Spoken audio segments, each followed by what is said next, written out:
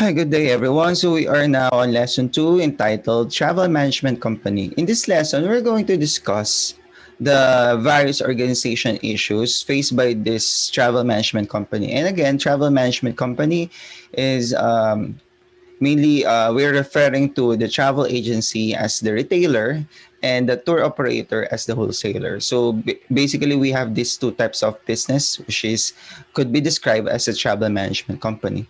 Now, we were going to have a particular emphasis for the travel agency in this lesson because they're more easy to be discussed and more or has a simple organizational structure compared with the tour operation. Okay. So now, this lesson also going to equip you on the internal workings of a travel agency and, of course, some relevant organizational issues that they are facing right now. So we're going to relate the issues here as well as with the ongoing pandemic that we're quite experiencing. Okay, so now let's proceed. So just like my other lesson, this lesson we're going to be divided in part one and part two. So for part one, we're going to discuss the following important aspects or important issues. First is the business model of the travel agency and the tour operator.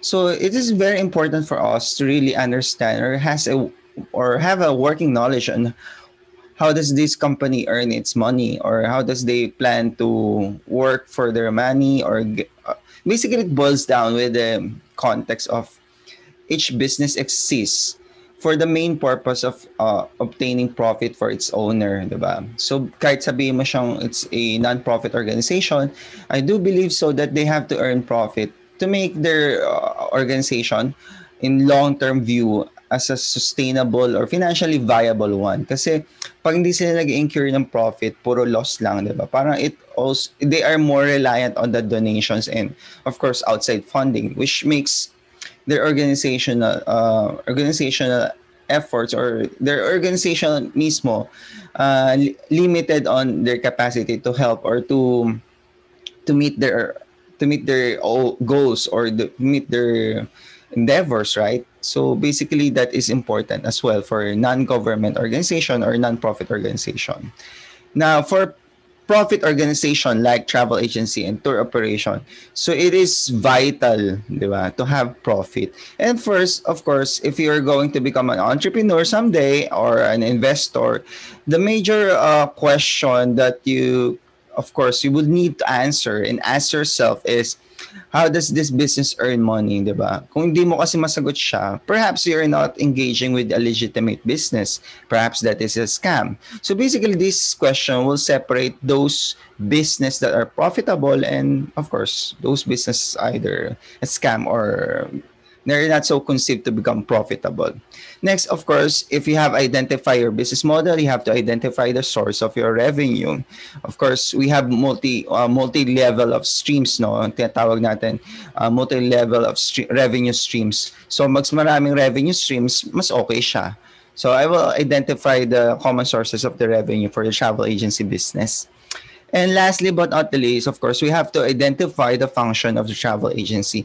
Now, we do have many functions according to literature, but I have summarized that into 5 major functions. Para ano na lang siya, mas simple siya, and of course, we could easily discuss them in this with the limited time. Okay, so let's proceed.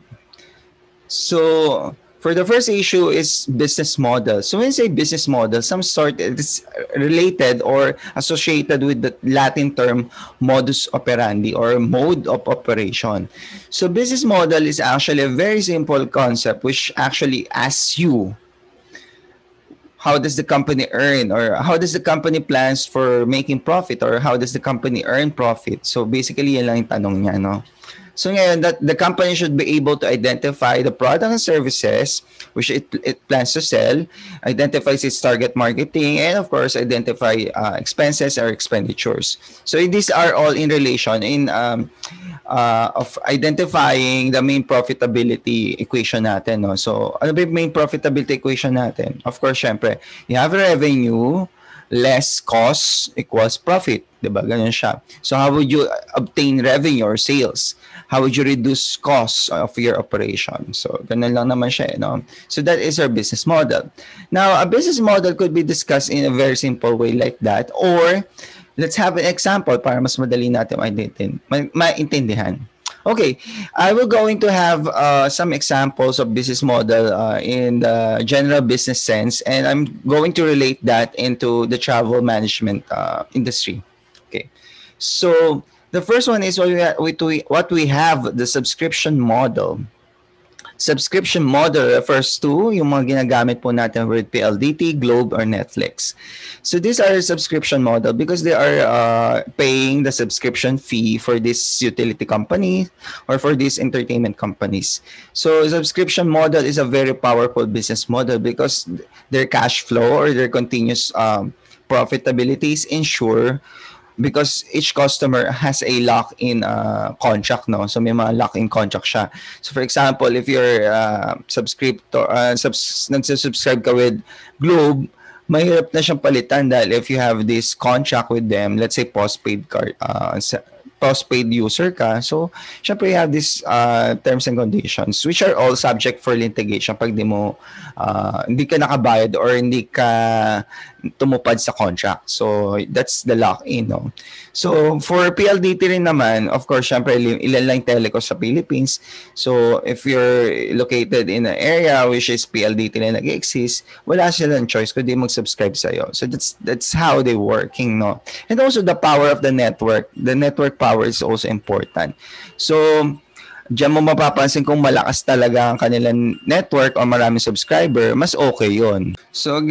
So kung mas malakas ang kanilang network or mas maraming subscriber, ang tendency niya is also to gravitate towards a larger network, no? So you won't have kaya that's the reason why it's hard to put a teleco or a telephone company or internet company in the Philippines, because if you're just starting, the tendency of the people is not to really look forward for your business kasi they are more gravitated to a well-known brand, a well-established brand because of the technical feasibility. Of course, syempre mas marami siyang line, mas marami siyang access, mas marami siyang location that they could serve. So that could be one major factor for the decision of the consumer to purchase or to subscribe on your business. Okay.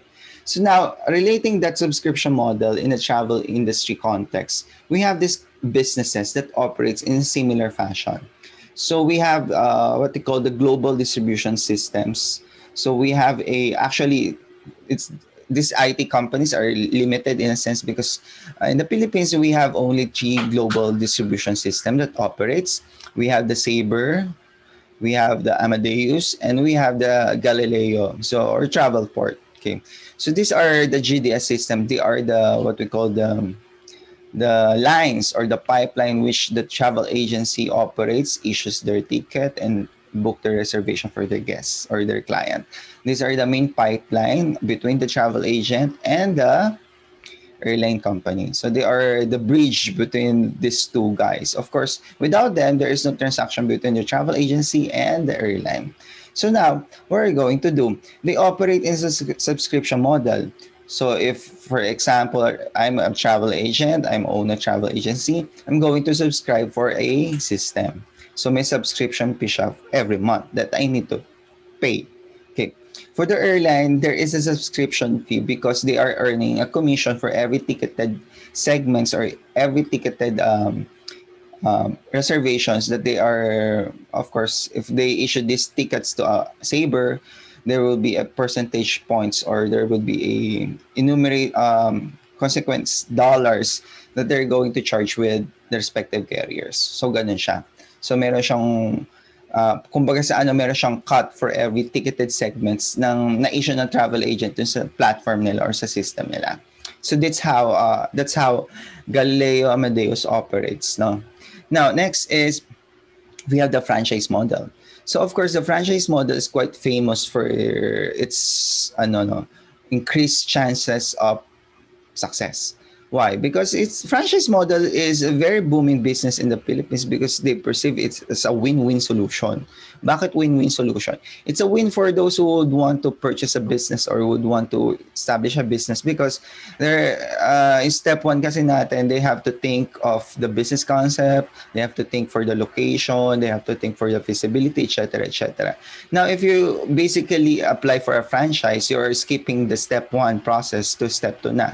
So basically, you are now thinking the sino ang i-hire mo or sino kaninong anong mga klaseng tao siya, human resources and those issues, no, rather than concentrate on the what we call the business development process.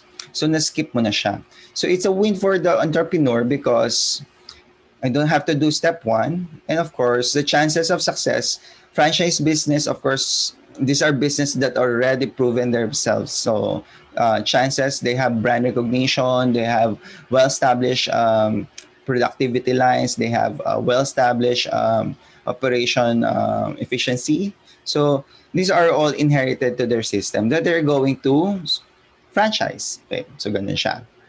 So ngayon, dun naman sa nagpapa-franchise, it's also a win-win solution because number one, they're not only selling their, let's say Jollibee, they're not only selling burgers, they're not only selling chicken, they're selling the business as a whole, okay? A whole because they are selling the license, the name, the brand name of the product. But you still retain the ownership, no? You still retain the ownership of this brand name, but you're just sharing it with other with the entrepreneurs na gusto magkaroon ng kanilang branch ng Jollibee. Now, of course, that will have a positive gain for you because the daming branches mo without spending a capital or a cent, di ba? Wala kang gastos doon, the dami branches mo. In the same sense, syempre, you are going to be paid royalty and subscription or what we call franchise fee. So may franchise fee, royalties, and other fees that you can charge to yung mga entrepreneur na gusto mag-franchise ng Jollibee. So, ganun din siya. No? It's a win-win solution. It's a win-win solution for those who would want to franchise and it's a win solution for those who are franchising. So ganun siya, no? So ngayon, it's effective in this food industry. Now, relating that to travel industry, we have similar brands. They are very famous travel agency abroad or they have this very powerful brand recognitions na pwede nating i-exploit. Let's say you are Kontiki. Kontiki is well known for its tour package that are appealing with youth program. So I know some travel agency or one travel agency in Manila or particularly in Manila that owns or has the license to use Kontiki brand. So sila lang yung may license for the Kontiki brand. So they could assume or they could be acting like a Kontiki where in fact they're franchise lang sila or some sort of general selling agent agreement. Ganon. So ganun ang kanilang relationship. Now, we also have other brands na, for example, one of the oldest, most famous, yun nga lang, syempre, nag-collapse kasi last year, si Thomas Cook. So Thomas Cook was industry pioneer siya, no? So if I could franchise the model of Thomas Cook, so mas establish yung name niya, so mas kilala ng mga tao, of course, mas famous siya. Mas marami ang kliyente because her brand is more recognized. But of course, this franchise model is not ideal in the Philippines kasi we're not so brand sensitive when it comes with travel agency interoperators, no? But in abroad, that could gain you an advantage. The difference between a gray line operator than a local operator is very distinct. Nadidistinct siya in terms ng market abroad kasi there are yung mga tao doon, particularly European, they are much more brand sensitive, so they are mas gusto nila assure sila ng quality, and of course these brands are well established in Europe and America, so no surprise they will gravitate towards this brand, though they are going to pay premium. So may mas mahal kasi bayad talaga, so you need to pay the franchise, and of course you're going to charge that to your client. Of course your client, diba, much more willing sila magbayad ng mas mahal kasi there is a brand, there is a branding of your travel agency business. Now again, in the Philippines, hindi siya for me personally I observe, hindi naman siya ganun ang Pilipino kasi, Filipino travel agents or yung travel agent goers or yung mga kliyente natin, hindi naman sila ganun ka-brand sensitive. But they are yun nga, they're not brand sensitive in a way, but they are brand loyal. So pag na-establish mo na yung relationship with your client, they will go with you. Talagang they stick around with you because you have established yun nga, some sort of brand loyalty with your client. So ganun siya. No? They are not sensitive about your brand. They are more brand loyal. And of course, most client are ang start ng business natin is based on my experience, most of the client was referred or you have an initial contact. Let's say ikaw yung nag-arrange ng kanilang corporate program or nag-arrange ng incentive trip na natuwa naman sila. So, sa'yo lumalapit. So, that's how this business, parang siyang word of mouth talaga or prior experience. So, ganun yung working niya. Now now let's go for the 3 brokerage model. So brokerage model now refers now to our business setup. So this is the business setup that we use in travel agency interoperator. So bakit? So we are the broker. When you say broker, we are the okay. Brokerage refers to a business of contact or connecting the buyers and sellers and help facilitate the transaction. So when we say brokerage, we're breaking the barrier. So broke the barrier. Okay. Barrier of barrier of setting up the transaction. So normally, what are the common barriers of setting or a business buyer when we're dealing with transactions? Okay, the common barrier, of course, time, information, and of course, physical location, of course, know-how. So these are the barriers, no? So, of course, that is very obvious when you go back to, or if you trace the history of travel agency, what's the reason why travel agency boomed during 70s, 80s, and 90s, no? So bakit ba nag-boom ang travel agency business? Because it's hard to connect with the airline. There are limited number of lines of PLDT lines during 80s and 70s. So 70s, 80s, there are limited lines. Of course, hindi lahat ng households sa Philippines has this opportunity to have a telephone line. More so, syempre wala pang cellphone noon. So you need to, of course, contact PLDT, wait for a while, and then wait for the lineman to come in and then arrange the line. Of course, that is so much hassle. If you want to travel, of course, hindi mo, wala kang line, paano ka makakapag-purchase ng ticket, diba? So, ganun siya. Ganun ka-importante yung line noon. Ngayon, of course, because of the modern technology, that problem was resolved. We have now the cell phone, we have now the internet, so we have now the data, the technology, the 4G, even now going to 5G.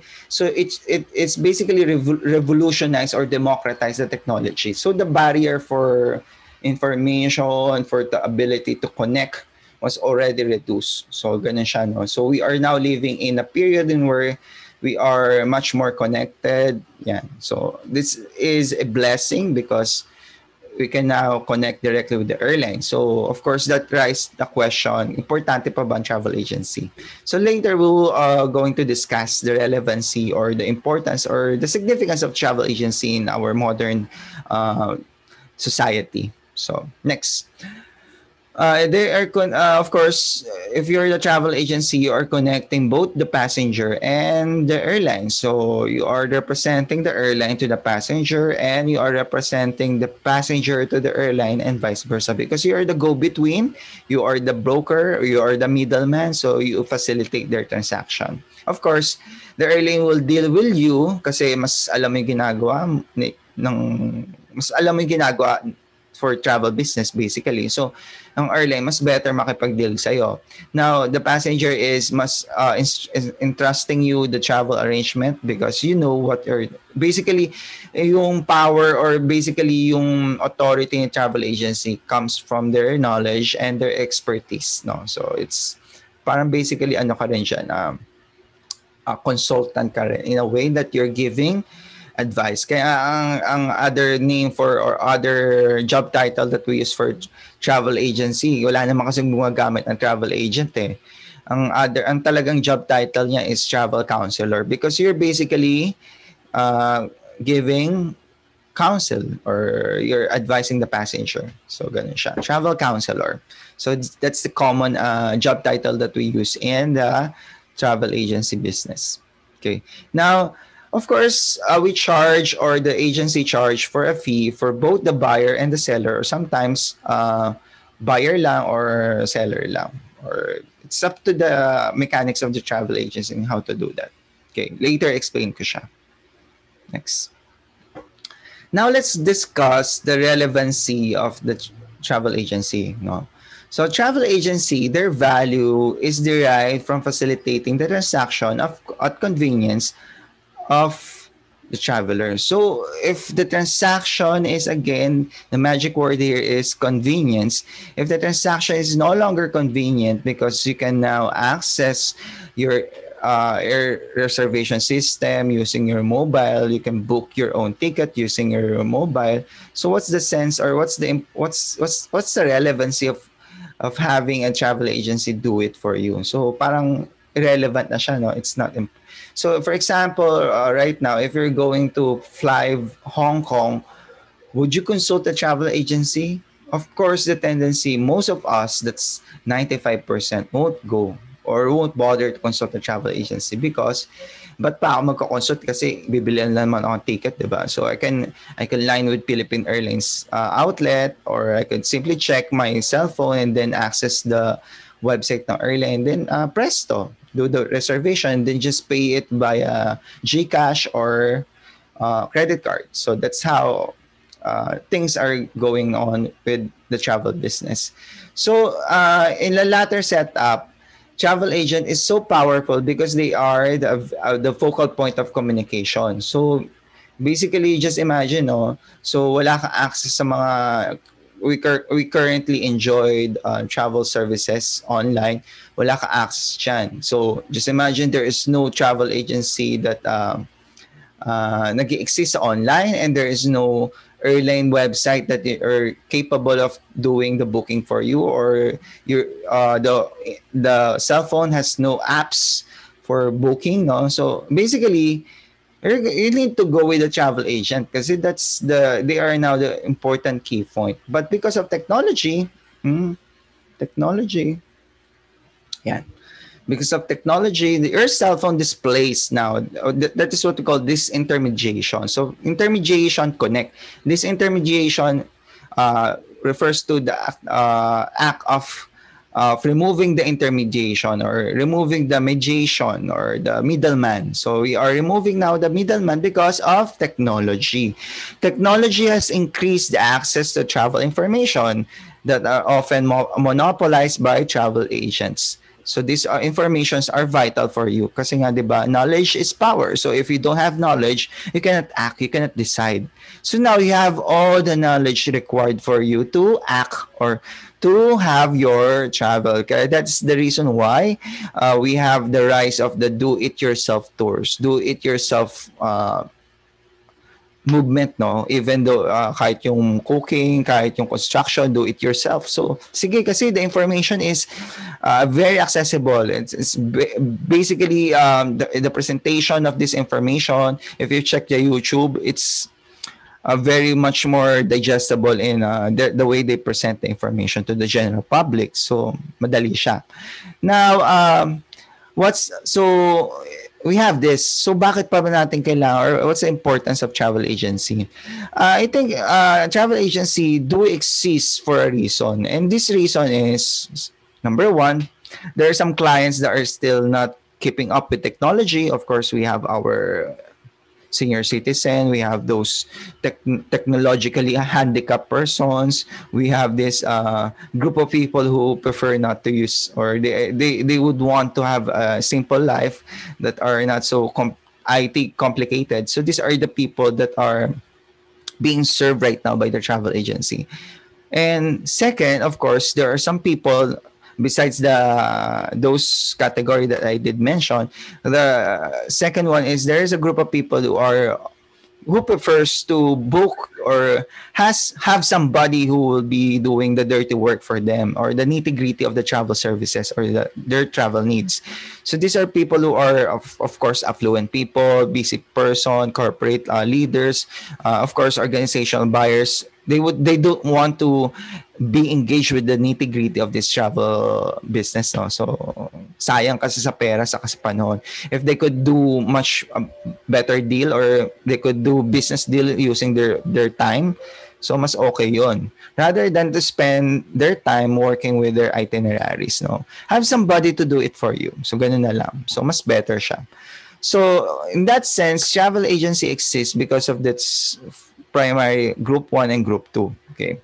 So So ngayon, tour operator on the other hand, I think in my personal observation and deduction, tour operator will continue to exist despite this technological revolution. Bakit? Because tour operator is unique. It is positioned in a unique way, or very strategic way siya.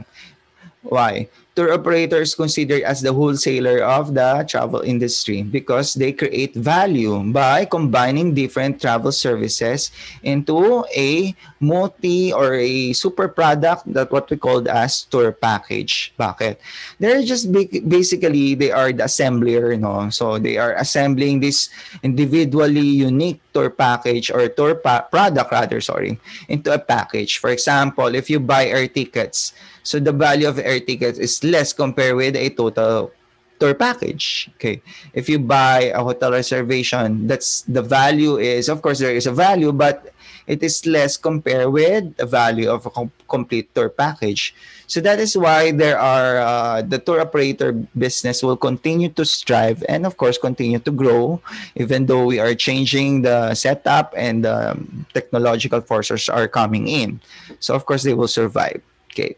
So what's the difference of a wholesaler and a retailer? So that is now the obvious difference of a tour operator and a travel agent. So travel agent is referred as a retailer and tour operator is referred as a wholesaler. So let's have an analogy. Okay. So my analogy is, for example, would want to purchase or gusto mo uminom ng Coke, isang 1.5 Coke. Are going to visit the dealership or the wholesale or the dealership of this Coke just to buy 1.5 liter ng bote ng Coke? Of course not, diba? You won't spend money, you won't spend effort and time to locate this dealer, no? Mga dealer ng kasi isang bote lang naman bibili mo. What's the tendency for you? Of course, the practical way for you is to go to the sari-sari store or go to 7-Eleven or Alphamart. So that will be your retailer. So in that sense, that is how travel agency operates, no? So you won't buy, or basically since travel agency are marami or there are plentiful and they are accessible, much more accessible generally compared with the wholesaler. So your business is probably course with travel agency rather than tour operator kasi mas accessible sila, mas they have more time to deal with you compared with the tour operator. Has of course busy sila. They're not only dealing with you, they're dealing with different organization and travel agency as well. So kaya si tour operator naman, just like my analogy, kung bibili ka ng let's say 10 case ng 1.5 Coke, it's much more better to go with the dealer. Why? Because the sari-sari store and their 7-Eleven won't be able to produce this number of Coke or quantity of Cokes. No? So, ganun siya. So, in similar fashion, if you're going to purchase in bulk, mas better sa tour operator. So how would you know if it's a tour operator or travel agency? Nakalagay po sa pangalan. Pag nakalagay is travel and tour, yan. So, and also if you check the PTA handbook, so may PTA handbook or the PTA website, nakalagay doon yung mga services nila. Okay. So kaya si tour operator din, nagbebenta rin siya sa travel agent kasi travel agent is a major supplier or pipeline. No? So they are also working hand by hand, yan, hand by hand, or they're working travel for in partnership with the travel agency, no? So bakit? Kasi they don't have enough staff to cater all of this potential client, and of course they're just giving the commission para si travel agent asikasuhin yung kanila or ibenta yung tour package nila. And of course, syempre, that's the beauty of this model. They are not going to employ a bunch of people just to sell this tour package. They are basically giving commission for this travel agent to sell their tour package. So parang ano siya, it's a win-win solution. The operator does not add additional cost by employing more people. And of course, the travel agency add more value or more revenue stream to their business by selling these tour packages. Yeah. So that's the mutual relationship of the two. So ngayon, you can both exist as a travel agent or a tour operator. Kasi if you're and of course, if you're a large travel agency in Manila or in the Philippines, you can also incorporate, or you can also have the tour operator business besides your existing business na travel agent ka. Anyway, the license, your business license does not distinguish travel agency and tour operation. Actually, it's assume kasi parang ano na siya, isang lisensya lang siya, wala siyang distinction talaga. Okay? So that hopefully that clears the matter for you. Okay, next. Now, this one is the most important. How do travel agency earn, or what are the sources of revenue for travel agent? Now, we have this 5 major sources of revenue, and we're going to explain it to you one by one. So first is service fee. So service fee is basically what we charge on top of the value of the ticket. For example, I issue a ticket worth 10,000 and I charge the passenger $100 for the service fee. So, ganun lang siya, no? Sir, ba't ganun? Siyempre, tendency ng mga Pilipino, ayaw nila magbayad ng service fee, di ba? So, that's common, no? Now, this system or this scenario works if, ito yung isang magandang model ng isa sa na-observe ko is, pag may Cebu Pacific outlet or Philippine airline outlet. So normally, ano na-observe natin, despite the technology and everything, the accessibility of the airline website through mobile phone or to their PC, still yung pila po sa Cebu Pacific and PAL, hindi po maubos-ubos, di ba? Sa ticketing offices nila, ang dami pa rin nakapila. For some reason, no, kahit digital na tayo, nakapila pa rin sila. Ngayon lang pandemic na ubos ang tao kasi, of course, wala nagta-travel, di ba? Pero in 2019, talagang daming pumipili sa Cebu Pacific. Yung tataka ka, ba't wala bang internet? Wala bang technology? But this, okay, so that's ano. Now, I know some travel agency that are locating their businesses besides this ticket outlet ng Cebu Pacific and Philippine Airlines. Bakit? Kasi si Cebu Pacific, daming tao, may mga mabubwisit dyan, may maiinis. So, ang tendency nila is to look for a better deal, or of course they would want to purchase a ticket kasi better na talaga siya, mura.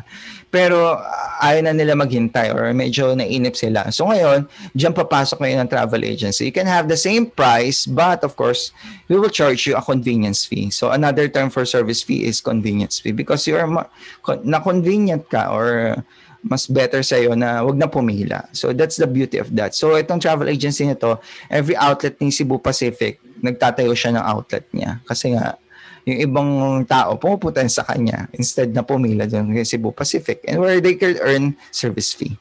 Okay? So next, markup. So markup is basically what we call the industry as MU. So pag nakarinig kayo ng MU na sinasabi ng agent, alam nyo na, markup yon. Hindi po siya yung laro, okay? Or hindi po siya mutual understanding, okay?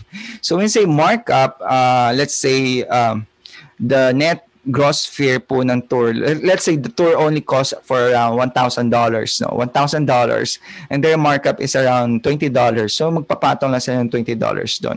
So and they're going to sell that for $1,020 sa passenger, or 1020 or $1,020 for the passenger. So that's markup basically.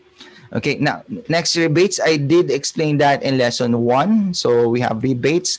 So rebates is in the form of what we call FOCs. No, so sometimes because you purchase bulk services, let's say for the purpose. Then if you are the tour operator, your power is when you purchase vast quantity of rooms, air ticket, you have this leverage, no, to haggle for the price and also to get rebates, no. So that makes the difference between a man purchasing a standard room, one standard room, to a man purchasing, or to a tour operator purchasing 100 standard or 100 standard rooms, no. So laki ng difference. Of course, who has the who has a better power to haggle? Of course, the man or the tour operator, because they could uh, dictate the price because they have the volume, they have the economy of scale, so they could influence the pricing decision of the businesses. Okay, so in that way, the tour operator could also haggle for the price. They could squeeze in. They could better negotiate for the price. In turn, this price or discounts that they got will be translated into competitive prices or mas competitive yung tour package niya rather than to buy it individually or buy it on your own. So you'll get much more better deal if you are working with, or if you are purchasing your travel service with the tour operator, because they could haggle the prices for you because they have the volume. So they are basically sharing this discount to their client through, of course, you need to purchase the tour packages that they are offering. Hindi ka pwedeng, ay, ito lang po gusto ko room. Syempre, hindi pwedeng ganon. So, wala silang masyadong discount na ibibigay sa'yo because gusto mo lang room. Okay, you have to purchase the whole package for you to have the advantage of the discount. Okay. So for rebates, ganun din siya. Let's say you're a tour operator, you're purchasing 30 rooms, no? So of course, meron kang isang FOC. So one FOC would, you can either sell it or either give it to your passenger. So whatever is it's up to the discretion of your company. Next, we have this what we call short-term interest. So short-term interest refers to those advance payment or yung mga payment for deposits, no? Kasi in travel business, alam niyo naman, mabilis magbago isip ng kliyente natin. So, pag sinabi mong mag-deposit or guarantee deposit, they are sure to come because they are already has this commitment. Not proven, hindi lang siya proven by their words, but also by their money. Sabi nga, di ba, may kasabihan tayo, put your money where your mouth is, di ba? Sabi nga, di ba? So kung gusto mo, yes, sir, deposit ka. So that's the short-term interest here is when the travel agency have that money or advance payment, some sort of a forex trading, or let's say they just basically place that in a limited 30 days guarantee notes or mga what we call yung mga money market, no. So now, of course, not all travel agency has this kind of luxury or this kind of revenue stream. Limited lang siya because of course you need to have a stable cash flow and of course kailangan may perang pumapasok. Kasi kung wala namang perang pumapasok araw-araw, ano yung issue short term mo, diba? If you're starting business or starting travel agency ka, mukhang hindi siya para sa'yo kasi issue yan with cash flows, no? Next, of course, we have this ever famous commission. So commission is basically the difference between a published fare and a private or net fare. So we have the published, or also called as gross fare, and we have the private/net fare. So this is the difference, no? So I'll explain it to you. Okay. So for the commission, okay, so let's say commission or publish, okay. So published or gross fare are those fares that are indicated to the marketing campaign of the airline. Let's say they are best represented in your tickets. They're the fare or the price that are represented to their marketing efforts, to their website, to their commercials. For example, it's 402 via Jetstar. Ngayon, kung 402 siya, pag bibili ng passenger siya sa Jetstar, that's 402. Ngayon, pag bibili mo ba siya as travel agent kay Jetstar, 402? Parang hindi, no? Kasi, bakit ko ibebenta ang Jetstar kung wala akong pakinabang? Of course, that will ask, di ba? Parang it begs the question, why? Bakit may ibebenta yung Jetstar? Di ba? Anong pakinabang mo dyan? Di wala akong pakinabang. So, ba't ko bebenta, diba? So, of course, if wala kang pakinabang, the tendency of the travel agents is not to sell Jetstar anymore because there is no incentive to do so.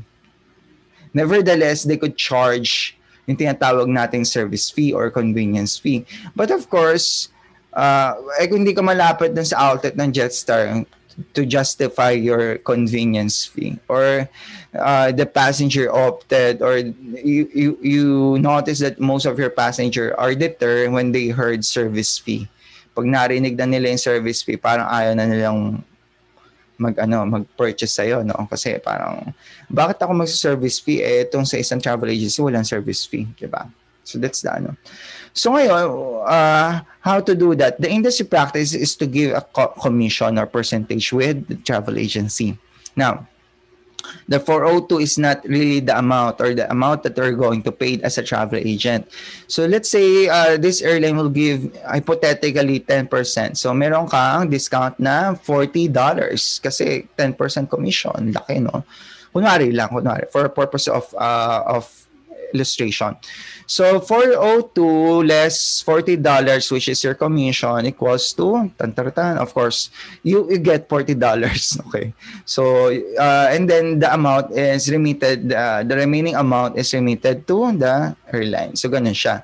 So ngayon, ikaw travel agency ka na, gaganahan ka na magbenta ng Jetstar. Okay, so bakit? Kasi meron ka ng $40, and of course the rest of the value of that of the ticket, let's say ano na siya, no, 360 or 362 $362 will go with the Jetstar. Okay, so ganun siya, no? Ikaw may pakinabang si Jetstar, may pakinabang din sa'yo because they won't pay you for assisting your client. They won't pay your salary. They won't have this trouble or this inconvenience of dealing with the nitty-gritty of your client requirements. And of course, they will hire less people for doing the customer service component. So basically, outsource siya.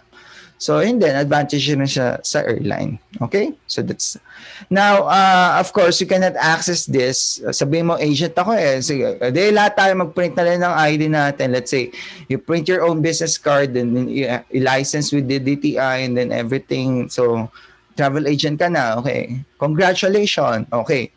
Hindi po ganun din kadali to have a commission or to earn commission sa airline. So may proseso po yan. Hindi po ganun kadali. Number one, kailangan mo po maging IATA. IATA agent po muna. Only the IATA agent are capable or have this opportunity or the benefits of having commission using yung kanilang IATA BSP ticketing plate, no? So kung hindi ka IATA, you need to look for an IATA agent para doon ka magpapa-issue ng ticket for you to be able to access the private or net fares of these airlines. So there are some airlines who give a commission for non-IATA or kahit sino travel agent, pero limited lang po yung scope niya. For example, PAL, you can deal with PAL, pero it's more of domestic, no? So they sometimes, if you're purchasing more, let's say by bulk, they give certain commission for you. But of course, you need it's only limited for the domestic. So you need to get the IATA accreditation first to be able to enjoy the full benefit of being a travel agent. While syempre, the issuance of ticket is of course through your major GDS, no? So ganun siya. Sabre, Galileo, and Amadeus. Ganun ang proseso natin. So hindi siya porket travel agent ka na are entitled for that. No, hindi po. So hindi po porket nagpalisensya ka na, madali kasing gumawa ng DTI, palisensya ka, gawa ka ng calling card mo, ID ka, agent ka na. Kada punta mo sa airline, kahit mga kapamilya mo lang naman yun, kahit ikaw, gusto mo maka-discount, o diba? So hindi po ganon.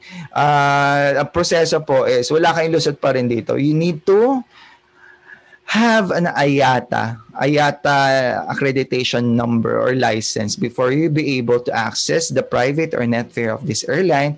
Kung wala naman, that's the need. You need to go with the IATA. If you're an IATA travel agent ka, go ka kay IATA para makapagpa-issue ka ng ticket. Okay. Now, if yung ticket naman is basically hindi naman siya through BSP or IATA, you can issue that using your credit card, using your GCash to the website or airline website, or you can go to their outlet para magpa-issue ng ticket. So, ganun siya. So, okay. Now let's go with the functions of your travel agent. So, functions siya, no? The first two is basically outsource na natin siya. Wala namang kwenta to, first two. Kasi they're basically, your client could do that, and of course, madali naman siyang gawin eh. Katulad recommend destinations and travel services. Minsan pa nga alam na ng kliyente kung saan siya pupunta or mas marami siyang alam kaysa sa atin doon sa lugar na yon. So parang yung first two, wala tayong competitive advantage yan. But for the latter three, aid in securing travel documentation, process travel arrangement, assist in case of refund, dito talaga pumapasok yung heart ng travel agency business. Okay. So let's have the first one is aid of securing documentations or particularly visas, no? Okay. So passport madali siya kasi I can go directly with DFA. Pero for visa, if that's a US visa or European visa, you can go sa embassy mismo, diretso ka na rin. Now, of course, that will entail the technicalities and rigors of visa application. No? Kadalasan kaya yung mga first-time travelers natin nadi-deny because their paper are not properly prepared. So in that sense, your travel agent could be of a great help to you. They will know how to prepare your paper. They will know how to present or to fill in the data. They will advise you on what to do, what to present, or what are the possible preparatory documents that you could present when these are some questions that might arise during your interview. Yung mga ganon. So that in that sense that your chances of getting a visa is much more higher than preparing it on your own. So ganun po eh. So kaya po kung first time visa applicants kayo for those, yung mga visas natin mataas ang denial rate, for example, US, much better if you can secure much better if you could ask for the help of a travel agent kasi mas increase yung chance niyo. Pero pwede naman kayo diretso din. Of course, take the risk, diba? Risk-taking kasi siya eh. Now, siguro kaya yung iba rin kliyente ng travel agency, hindi rin sila basta-basta umaalis sa kanilang travel agents because of the visa. They know that their passport is safe with the travel agent. Kasi nga, baka mamaya yung passport nila kung saan mapunta. Saka nga, mas tiwala sila dun sa expertise ng travel agent because they have been through rain and shine, diba? So parang tagal na nila kasama, believe na sila. Okay. So this one is a major important reason why travel agency do survive. Okay, next. Okay, ito yung pinaka-heart natin. Process travel arrangement. So if you're booking for a simple air ticket, point-to-point lang siya, one-way or round trip. So these are destinations na non-visa destinations, so you can do it on your own. So wala na tayong problema doon. Madaling gawin. So basically, ba't kailangan mo pa ng travel agent? Now, the problem now arises if your destinations are multi-city or multi-city siya, multi-city destinations, or if it involves yung mga US destinations, mga European destinations natin na nagre-require ng visa. So in that sense, mas more better po tayong kung yung ating travel services is via travel agent kasi they know what they're doing. They are trained to do professionally, and of course, they are in some sort of they are parang almost increasing your chance to have your visa approved in a way. Now, other services that provides by travel agencies, we have this special service request. If you want wheelchairs, we can assist you. If you want, okay. Now, could I bring oxygen tank? Let's say, meron kang problema sa baga mo and you cannot leave, but you need to travel, you need to see a doctor abroad. May oxygen tank kang kasama. So paano mo gagawin 'yon? If you're on your own, mahirap siyang gawin, 'di ba? So paano mo yung oxygen tank? Diba? Pwede ba sa online yun? O sige, bubuko yung sarili ko tapos may oxygen tank. Diba? Hirap nun. Of course, if you have that kind of special service request, such as oxygen tank, diba? Or kailangan mo ng wheelchair aboard, or kailangan mo ng stretcher. So these are things na pwede mangyari dahil importante talaga makapag-travel ka abroad. Pero of course, you need someone to facilitate that for you. So kailangan mo ng travel agent in that sense. Kasi mahirap gawin yung request mo. Hindi mo kaya siyang gawin sa online. Okay? Of course, travel documentation, insurance, and of course, refund. For the refund, ito po importante. Ngayon po, usong-uso ngayon yan sa atin. Okay. So, refund, assisting in case of refund, of course, ito po yung gagawin ng travel agent. So, first, the client will ask for a refund. So, ikaw, pa-process mo yung refund ng kliyente. Kasi nga, kung hindi naman siya sa'yo nagpa-ticket, wala tayong pinag-uusapang refund mo kasi hindi ka dito nagbayad, so doon ka magpa-refund doon sa pinagbayaran mo, which is happens to be the airline. Alam naman natin ang hirap mag-refund pag airline, no? So you have to wait. Now sa travel agency rin, ganun din, you have to wait, pero may convenience siya because alam mo may nagpa-process na para sa iyo. Okay, ano ba yung ginagawa ng travel agent? First is, of course, we have to determine whether the ticket is refundable or not. So, sasabihin na namin kagad, sir, hindi po pwede ma-refund or ma-refund na siya. Okay.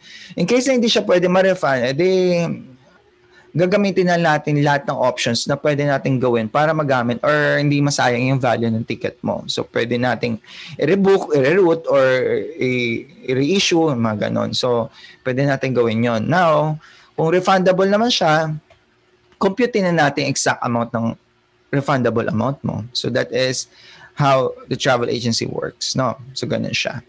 Okay. So, now, my question to you to end this discussion is, can the travel agency or tour company survive this pandemic? So, now, please write your answer in the comment, dialogue, or remarks. Or if you have some questions, I would gladly hear that. And of course, that will be baka pwede natin gawa ng other blog for that matter. Okay, so thank you very much. And if you enjoy this video lecture, you like, comment, and suggest. So, and of course, don't forget to subscribe. So thank you very much and have a pleasant day. So thank you po. Maraming salamat.